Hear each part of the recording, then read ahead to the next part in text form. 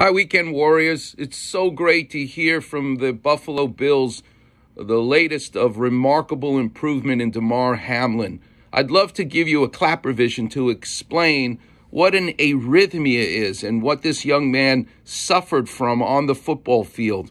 I'm going to use a balloon, or in this case, a rubber glove, and notice that you need rhythm to inflate it. You have to inhale and then exhale. Inhale, exhale. This makes it most efficient to expand the balloon or the rubber glove. This is exactly what's required for the atrium and the ventricle of the heart to fill and then pump the blood out in a beautiful rhythm. Imagine, however, if while I'm inhaling and exhaling this balloon, my hand is hit and it disrupts that beautiful inhale and exhale rhythm.